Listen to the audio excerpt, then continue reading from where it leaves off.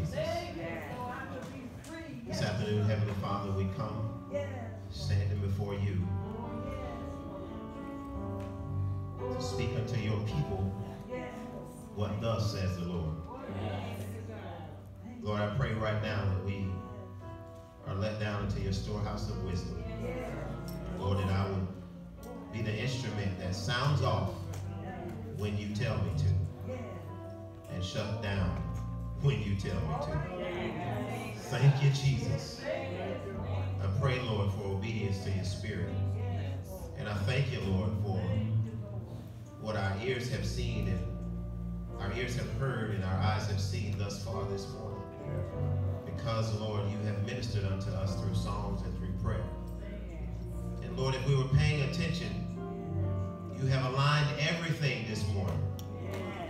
Everything throughout this service until where we are now. Thank you, God, because you have revealed what you needed to. And I pray, Lord, for this sermon. I pray for my voice, because I know that the enemy is trying to do something.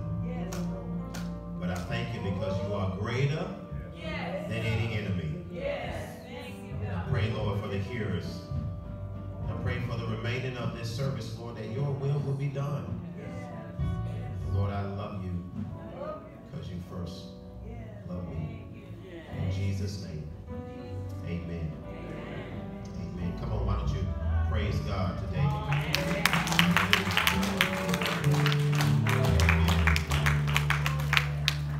Amen. We thank the Lord. We thank the Lord for his amazing grace. I said we thank the Lord for his amazing grace.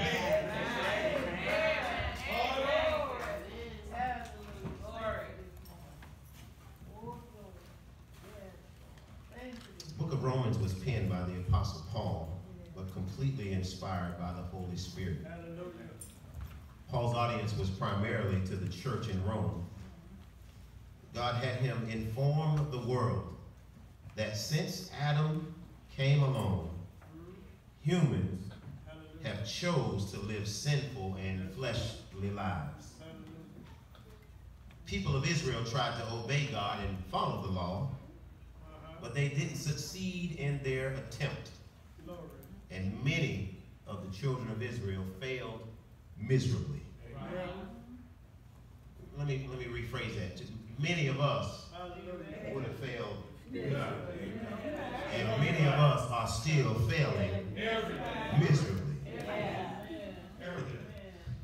God had made it clear in this book of Romans that only the faith in Jesus Christ, in Jesus' death and resurrection, could justify humanity and fulfill God's promise to create a covenant relationship with his people, the descendants of Abraham.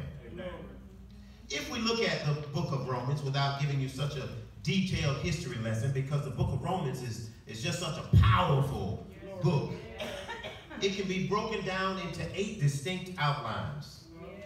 The first would be greetings and introduction. The second would be the overall theme of Romans. God charging us that we are guilty. He can sentence us and say that we are guilty. The third would be the condemnation and the need of God's righteousness and not of our own. The fourth would be the justification or the provision of God's righteousness. The fifth would be the sanctification or the demonstration of God's righteousness. The sixth would be restoration and Israel's reception of God's righteousness. The seventh would be the application or the behavior of God's righteousness. And finally, number 8, the conclusion, greeting, and the benediction. But today we will dive into outline number 5, which really could be broken down into a multi-series topic of both study and preaching. However, with my limited time before y'all today, I have to keep focused on delivering what I can, while I can, to you, the listening congregation. So I want to focus on Romans chapter 8, which chapter 8, which again can be categorized as a vital part of outline 5, the demonstration of God's righteousness towards us who was unrighteous. I'm going to say that again. I want you to catch that. The demonstration of God's righteousness to us who are unrighteous. God used the Apostle Paul to write this compelling book of Romans as he was inspired by the Holy Spirit to do so. And let it be known that while all Scripture, say all Scripture can certainly resonate with each of you as it does with me, there are a few verses of Scripture that does something to me and just stirs me up. I can't deny. There's something. It's kind of like when we was in the world, you know, y'all probably don't know this, but when we was in the world and our song came on. I know y'all don't know nothing about that, but when we was in the world, Julius, and our song came on, we would say something like,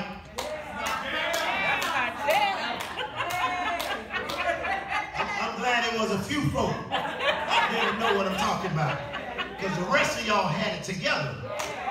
But it's something that some scriptures do to me that really stirs me up, such as John 3:16, Ephesians 3:12 through 21, Philippians the 4th chapter and verse 8, Romans chapters 5 and 6, and thank you, Holy Spirit, St. John chapters 15, 16, and 17. And then I wind up getting here to Romans chapter 8.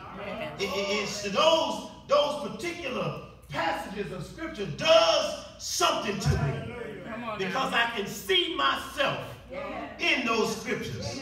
And I can tell you, while we were on the cruise, we were on our vacation, I was on the balcony doing some studying, and Sister Helm was in the room, and I can remember coming back in and saying, boy, this chapter 8, boy, it's just doing something, Ebony. That chapter 8 was talking to me.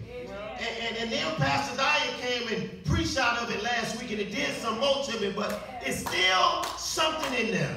Yes. So we got to get in it because the clock is ticking. Amen. I want you to think about our sermon title today, Living Life Cross-Eyed. We used to, when I was growing up, we always thought that when you was cross-eyed meant that you had one eye.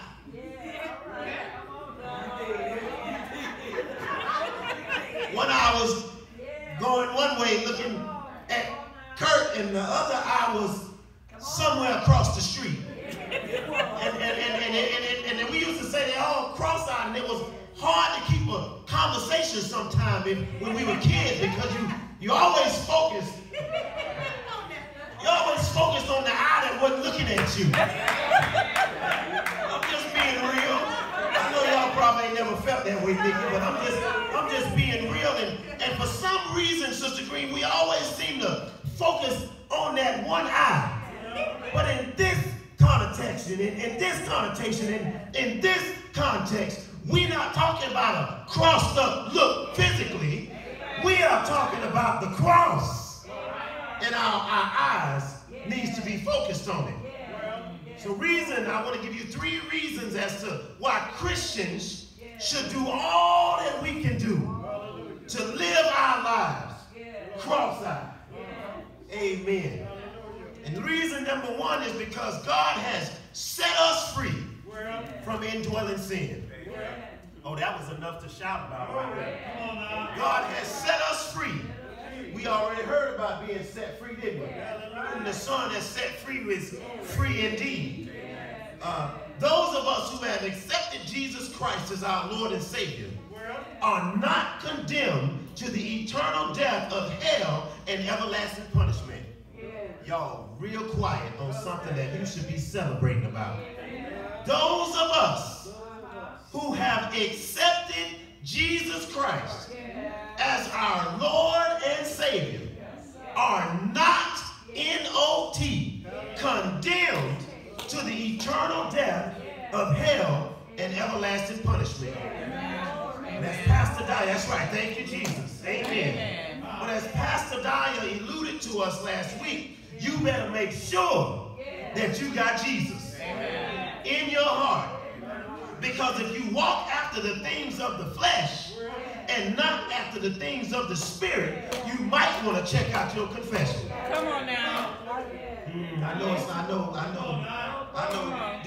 Did you just say some words when you got up and said that you professed Jesus? Or did something really happen in your life?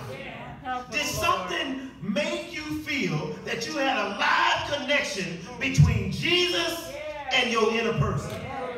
I'm just staying lined up with what the word. I'm just staying lined up with what the word says. Amen. Amen. It's in there. You can read it for yourself. Did you feel Jesus' power connect with your inner person so that you know that Jesus is a part of you, but more importantly, are you a part of Jesus? Amen. Amen. Verse 2 in Romans chapter 8 says, for the law of the Spirit of the life in Christ Jesus has made us free from the law of sin and death. Under this new covenant, we've got a guaranteed thing. Oh yeah, we got a guaranteed thing, D. We got a guaranteed thing in Jesus. Because we are no longer enslaved by our sin. Because Jesus has set us free. So I ask a very simple question. Why is it that we keep on trying to enslave ourselves to the sins that we've already been set free from? Why we do such a thing? Why do we try to go back like a dog and return unto the vomit that we've already been set free from? I like my freedom. I've never been incarcerated. Never do I have intentions to be incarcerated. I'm not interested in looking at what it feels like to be incarcerated. But I know that, Sister Green, if I had to be incarcerated, I certainly would quest for my freedom. And in Jesus, we were already set free. So we don't have to go to the places of being incarcerated by our sins.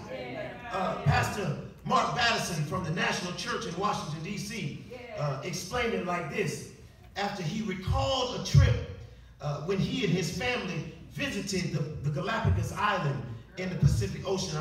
Y'all know I like animals and stuff. And so the Galapagos Islands was way out there, Sister Thorne, in the Pacific Ocean. You got to take a long flight to try to get there. And it's one of those places where the scientists always like to go and study. But him and his family took a trip to the Galapagos Island. And they were able to witness firsthand all of these wild marine animals in their own settings. They were able to see all these marine iguanas, Sister Teagle. They saw all these big Galapagos turtles that were probably, hundreds of years old and still living every day. But they was huge and they weighed hundreds of pounds and they were able to swim with the seals in the water. And then they got back to the States. And he wound up going to the zoo. And it struck him as odd that it was just like some Christians. When he was in Galapagos, the animals were free. They were moving about because they knew they was free. But then when he got to the zoo, he would see some of the same animals locked up in cages, behind glass walls. And they couldn't do anything because they weren't free. Same animals, different situation, but they didn't do anything because they weren't free. And so he thought about our Christian walk, because so many times Christians don't realize that they've been set free, but they live in a life that's caged. I hope y'all didn't miss that. We already been set free, but we live in a life like we caged up. And that's not how Jesus meant for it to be. That's right. God has set us free, not to go out and sin it up. Don't go out there and turn it up. Y'all young people, some of y'all mature folk probably don't understand what that means, but I know some of the people on this side probably. Y'all probably know what that means, the people on this side. Geneva, one in the middle, they know what that means. God, while he set us free, he don't mean for us to go out there and sin it up.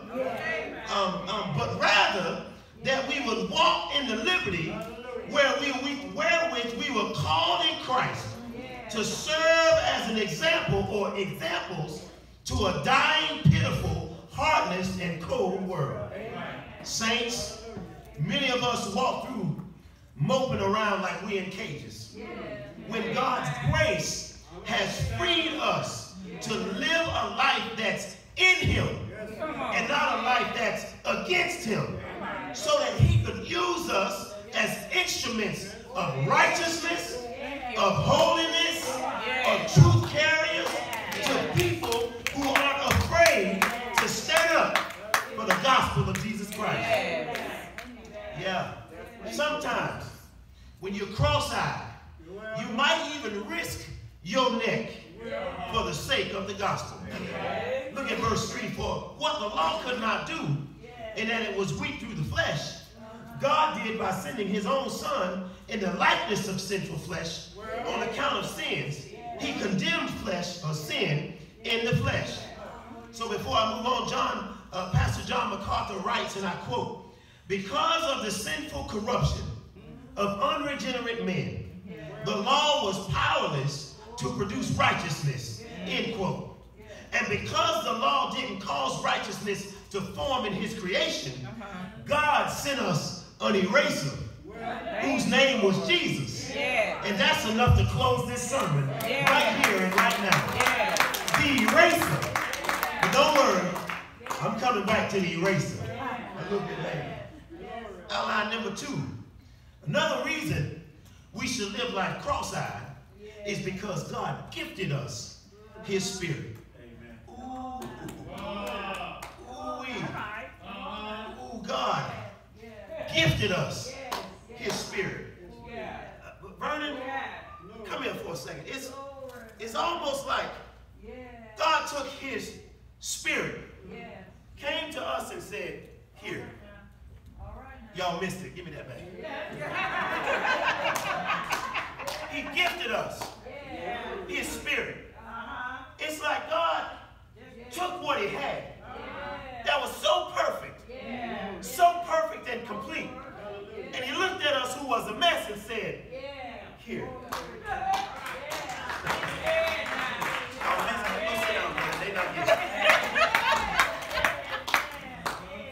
Thank God for Jesus. Because if you were perfect, keep seeing. Keep seeing. What? No.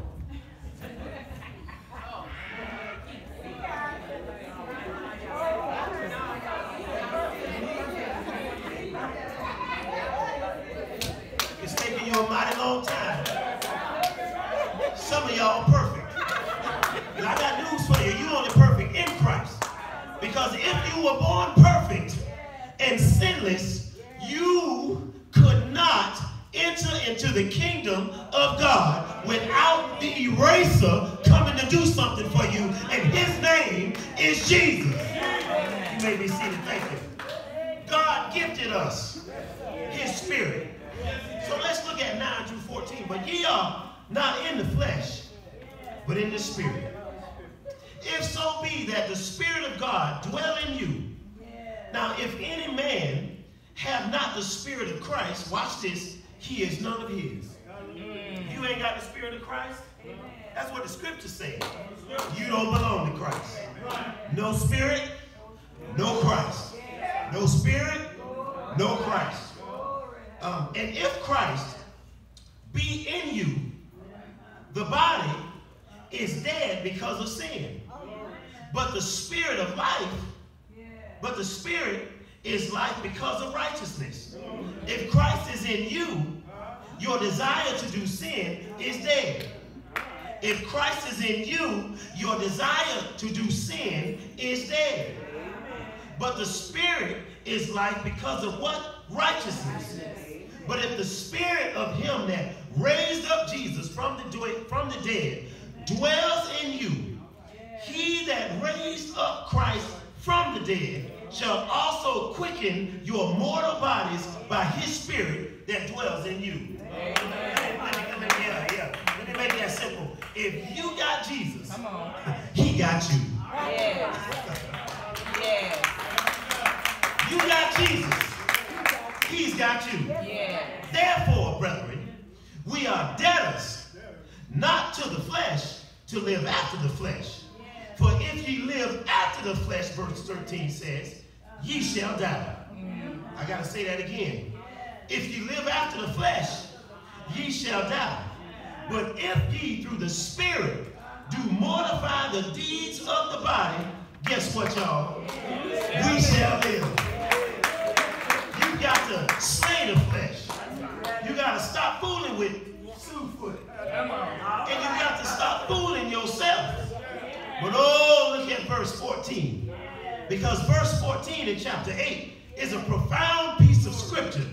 Because it says, for as many as are led by the Spirit of God, they are the sons, and we can insert, and daughters of God. Woo! That's some good news right there. That is some good news. We are sons and daughters of God. Because we are in Christ, and Christ is in us. So what you mean? You mean that if we follow after the Spirit, we are sons and daughters of the Most High God? Yes, indeed. But the flip side is that you got to check yourself. You got to check yourself and make sure that you're right. You got to check yourself and make sure that you're on the right team. Because your refusal to follow the Holy Spirit over and over and over could mean, it could mean that you're not in the body of Christ. Because somewhere, at some point in your walk with Christ, conviction should have set in to compel you to line up with a life that pleases the Holy Spirit. I know that was a lot to say. But somewhere, after we've confessed Jesus as our Savior, our inner person should have been pricked to where even if we step out of line just a little bit, the Holy Spirit that lives in us should nurture us and nudge us to get back in line. Also, to the point to where we say, Lord, I'm sorry. You missed that. You think you can go through this life without some repentance? You got something coming. Because every knee shall bow, and every tongue must confess that Jesus is Lord. And while we're here, if we're Christians, repentance should be a part of our everyday life. Amen. Amen. As humans, we messed around.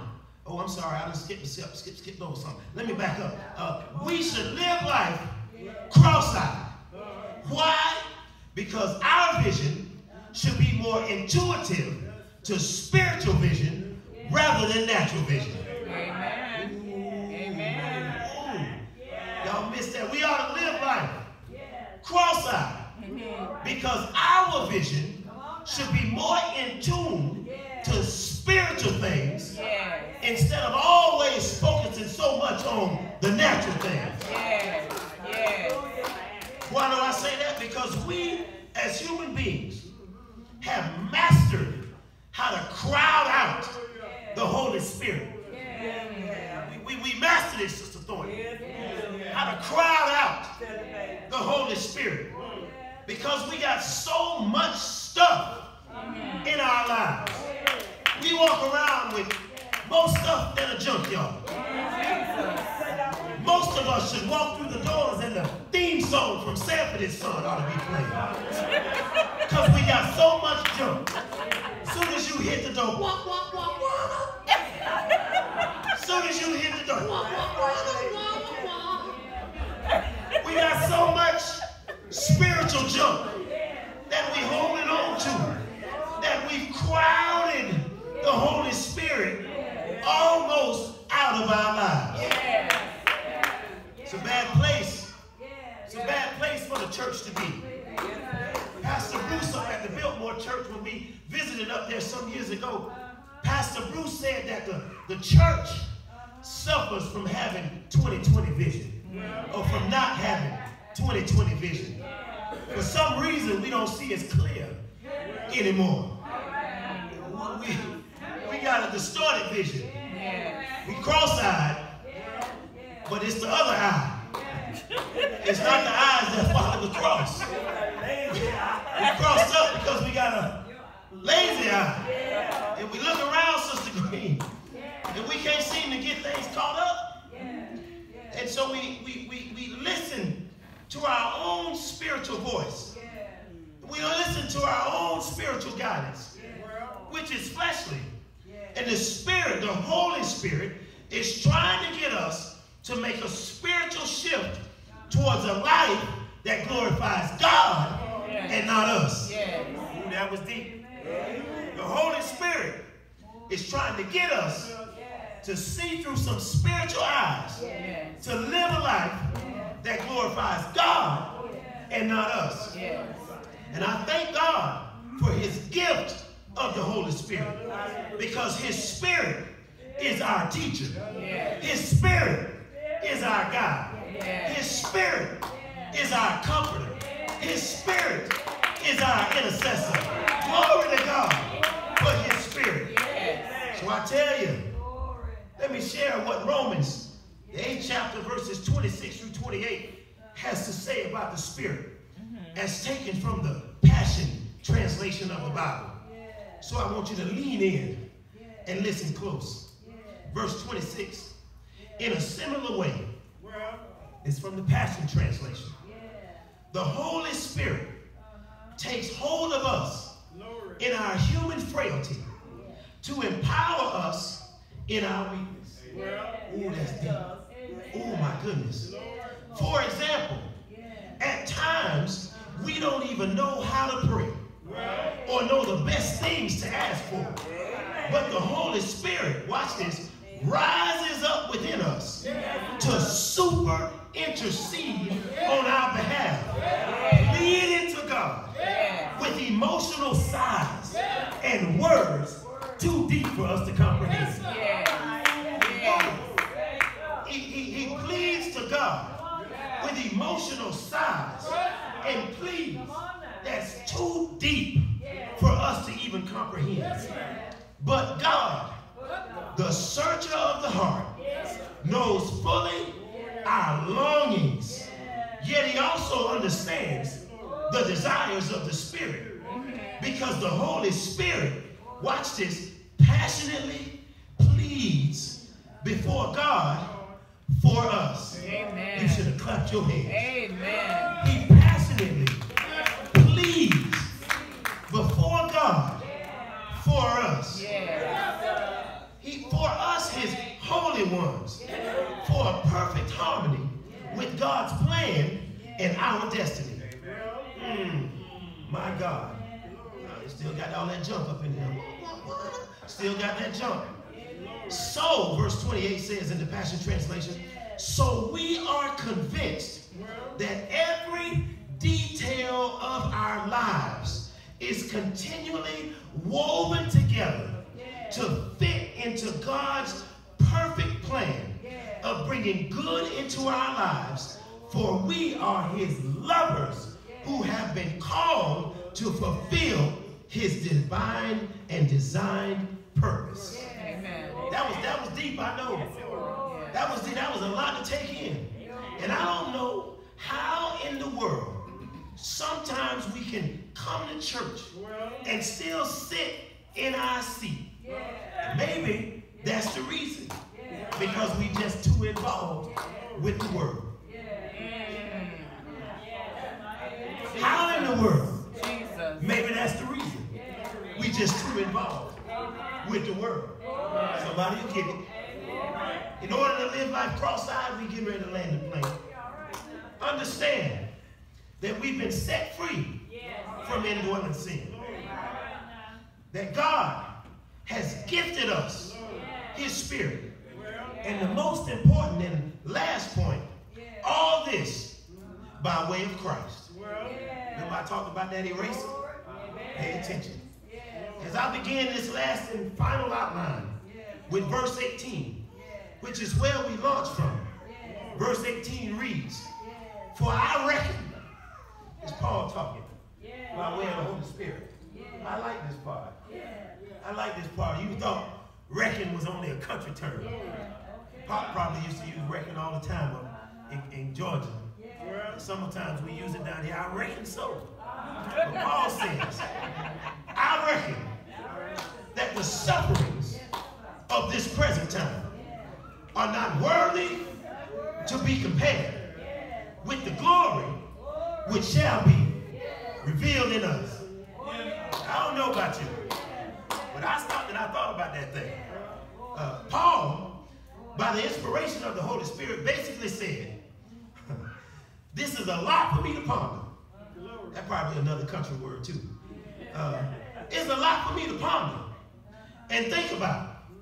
I ponder things, Mika, such as tribulations and temptations, being unpopular and having to go through some sufferings.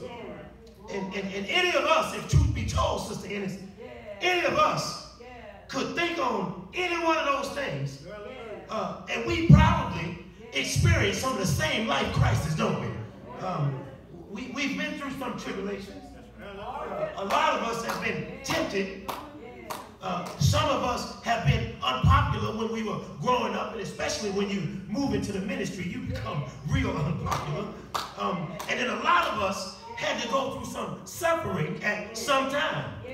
And so I could imagine that just like Paul said, I reckon too, that the sufferings and all those things of this present time, let me stop right there. It's not in my notes. When I think about the goodness of Jesus and all that he's done for me, when I think about what he's done for me, how he brought me over, how he kept me, how he's seen me through. When I think about the goodness of Jesus, my soul ought to stop for a moment, wave my hand, and say, hallelujah. Not only do I thank you for saving me, but I thank you because you prepared something else for me that I couldn't prepare for myself. Oh my goodness. Oh my goodness. Any one of us could stop and think on any one of those life crises at any time. So Paul basically says, look at here. I keep it country.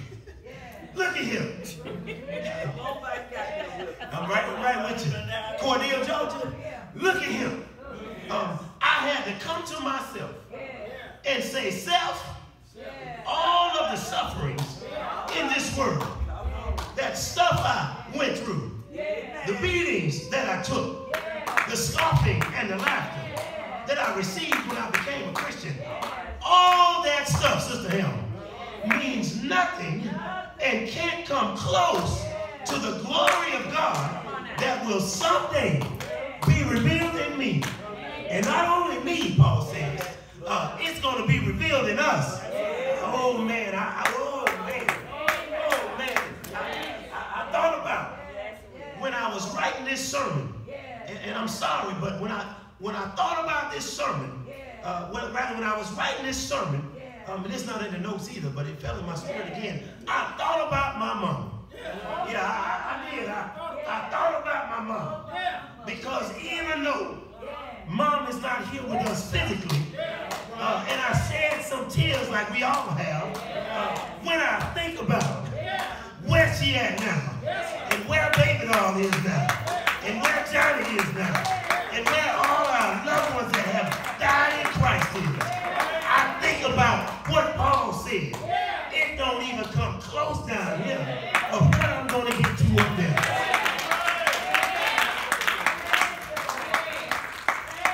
Don't come close to what we'll get to when we get there. So he said, look at here, don't worry about all that stuff. We got a glorious destiny. Did you hear what I said? We got a glorious destiny, sis. We got a glorious destiny that's not built for something down here, but it's something that sits up high where it wasn't made by hands. We got a glorious glory. A place that's unlike any other. A building not made by the hands of men, but eternal from on high. And we can bank on this because of what Jesus did for us on the cross. Revealed in Romans chapter 5, verses 6 through 8. For when we were yet without strength, in due time, Christ died for the ungodly. Oh, did you hear that? Whoa, it was something that we couldn't do for ourselves. That when we were yet without strength, Sister Green, we couldn't even pull our own self up. Come on now. We couldn't pull ourselves up out of a wet paper bag. But when it was due time, Sister Daya, Christ died for the ungodly. And the scripture says, for scarcely will a righteous man die. Will a righteous man, will one die? And I'm looking around, and I love y'all. I'm going to take a good look at you, because I love you. But I don't think none of you jokers is going to take a bullet for Patrick. I love you. But you'll just be like, well, you're going on home. Take it home, Jesus. None of y'all look like you're going to step in front of a bus and so that I may live and you die. None of you jokers look that way. And I know, Sister Monroe, you love me, but you ain't going to do it either. And if truth be told, Sister Helm might look at the insurance policy and say, well, you were born again, and I sure am glad, Lord. I miss him, but thank you. At least I know, Pop, where you at? But God commended his love toward us in that while we were yet sinners, Christ died for us. I got a problem right there. And talk about these two little words. Wedged in between us and wow. In verse 8. Verse 8 says that, but God commended his love towards us in that while we were yet sinners, Christ died for us. In that means don't get yourself into a fix and walk around this church or your neighborhood or your job thinking that either you nor I was so good that we didn't need a Savior. We were in a mess down here, and some folk who don't have Christ still in a mess. But I'm so glad in that. I'm so glad that in that, while we were yet sinners, Christ died for us. Yeah. Watch this. We were in that mess. We were in that mess. You got it, didn't you, Sister Green? We were in that mess. We were in that bind. We were in that fix. And the scripture says that Christ died for the ungodly. And having said that, we ought to give up us and give into him. Amen.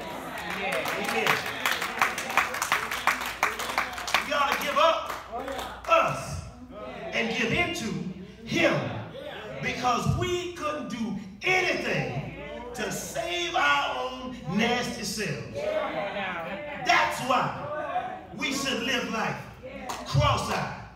But we got things twisted up down here, because sometimes we want to do our own thing. Don't believe me? Watch this. Yes, it's a disclaimer. I'm going now. If Jesus were but a candidate affiliated with your political party, and he was running for office, oh, but better, I'm not just saying it because all of us in here the same, oh, but better if he were of the same race as you. Oh, and also had the same political affiliation with you. As Jesus was running for office. Y'all work with me, work with me, work with me. Anybody gonna work with me? Work with me. If Jesus were running for office and of the same political party that we are affiliated with, and of the same race that we happen to be connected to, and of the same views, talking about a figure down here, it would be easy for us to generate a reason to support the cause of our candidate, Jesus. Now, stay with me now. Watch what I said. Watch what I said. If he was the same affiliation, if he was the same ethnicity, if he was standing and running with the same views that you had, or you just straight up just like Jesus because he was just cool and had a little swag on him, it would make it easy for us to be a proponent of what Jesus stood for. We go out, we knock on doors, we put flyers out on people's windows and cars and register them to vote. We try to speak some good words because Jesus is the candidate that we want on the ballot. Y'all stay with me, I don't care, stay with me. We try to get all that stuff. We talk freely at the barbershop about our political views of what Jesus stands for. And then some of us, if we're not careful, because Jesus will be affiliated with our political views, and he would have some things that we saw the same way, Sister Tico, and then we probably would be the same ethnicity. We got the nerve that when somebody says something crossed up about our candidate Jesus, we might get angry.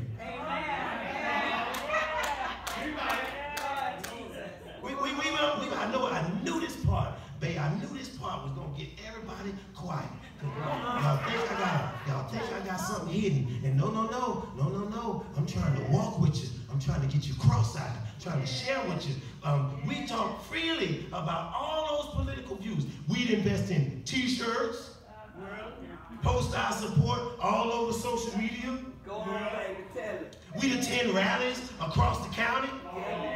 And Lord knows, when we hear about our candidate Jesus coming even close to our area, we'll make plans to take the day off, whether or not we got paid for it. I didn't expect not one clap, and I'm okay with that.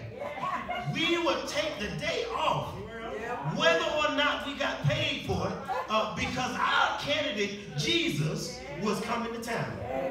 And I gotta go out and give my support and wave some flags on the corner of Homerton and Ridge and try to get so close that I would be able to take my phone when Jesus came by and give me a selfie so I can post it back on social media. If Jesus was our political candidate, we'd be doing a whole lot of things just like that. Say I'm wrong.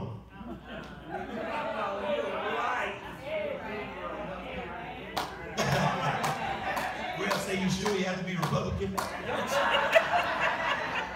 We would do a whole lot of things just like that. And the sad thing is that it starts that if shots started to ring out in an area where your political candidate was holding his or her rally, they'd be trying to get somewhere safe just like the rest of us. What I mean by that?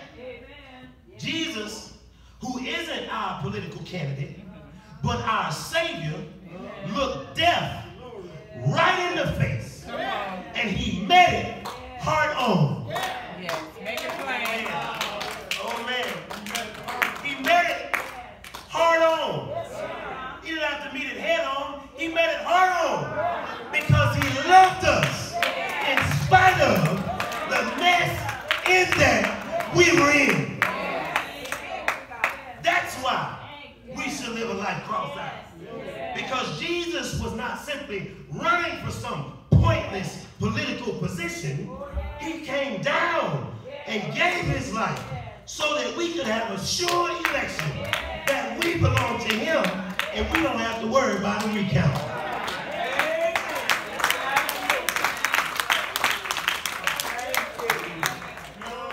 Cross-eyed.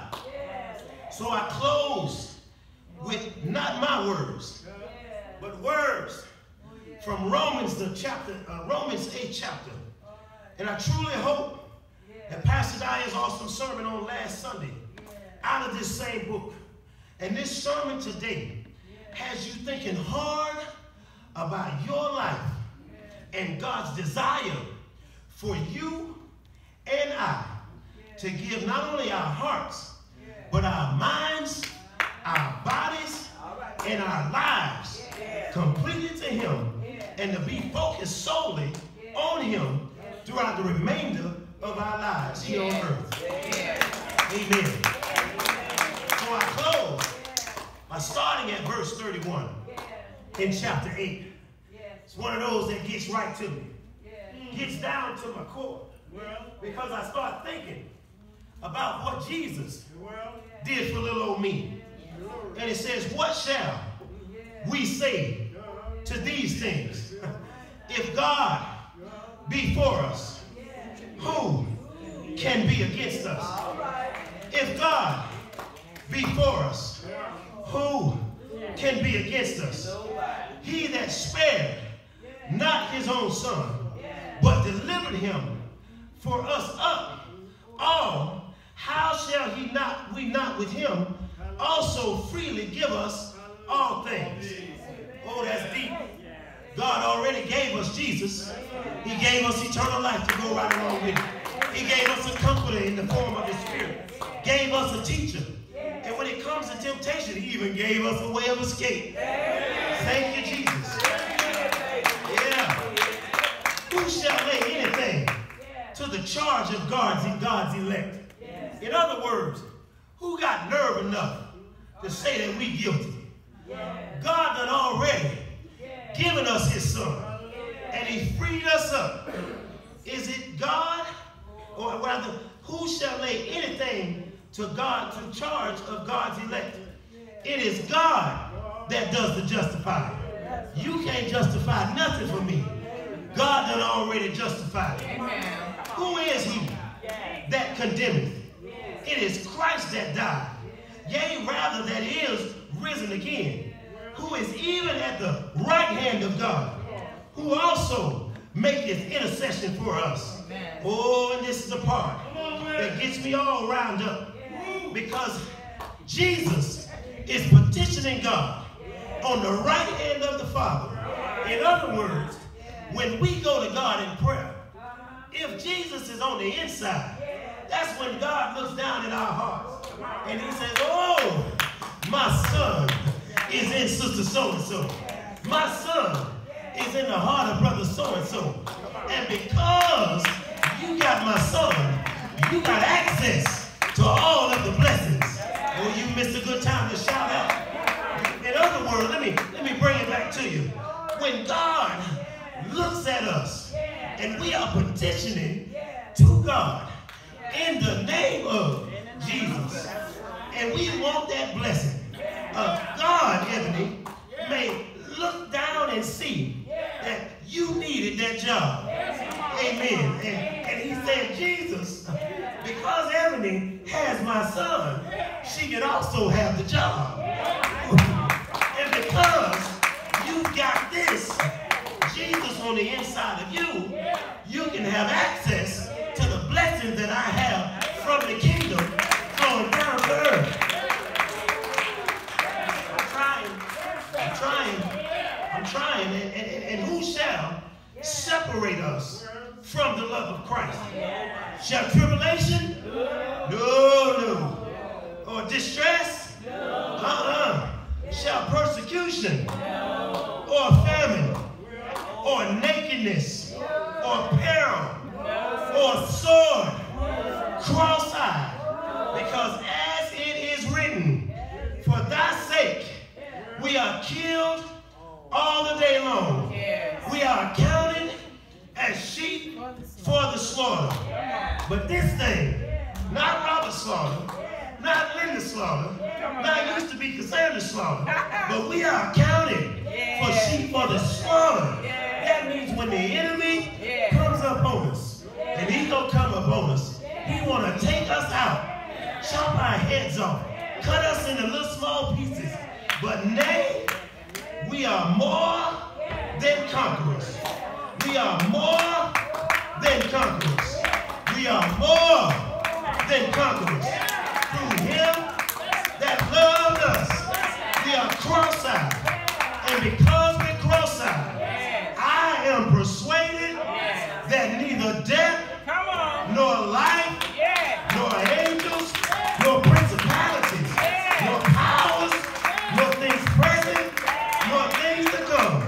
I'm cross-eyed, because I know that Romans 8 and 39 says that neither height, nor depth, nor any other, none of y'all, none of your parents, none of my enemies, nobody at my job, nobody in my neighborhood will be able to separate me from the love of God, which is in Christ Jesus, our Lord. We ought to praise him because Jesus did his work on the cross. And because of that, I'm going to be cross-eyed.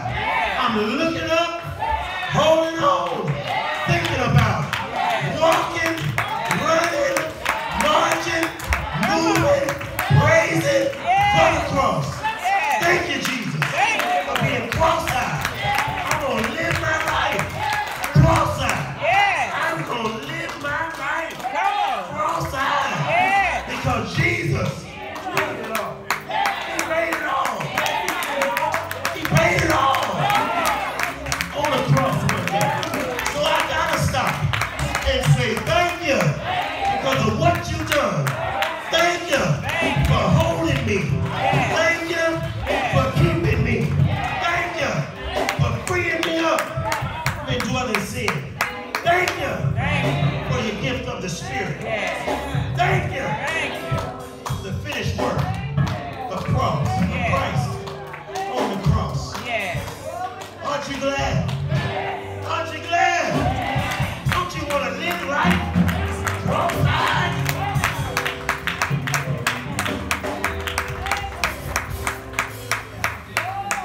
Jesus paid it all. He didn't leave nothing unfinished, nothing undone. He left nothing to do because he did it all. Why should we live a life cross-eyed? Because one day Jesus marched up a hill called Calvary. He passed by people in the streets of Jerusalem. People just like you and I. Jesus was made a spectacle. Do you know what that means? He was made an embarrassment. He was made to be ridiculed.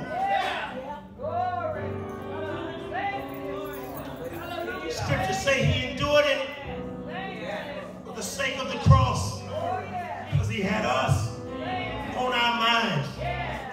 Now it's time for us to have him on our minds.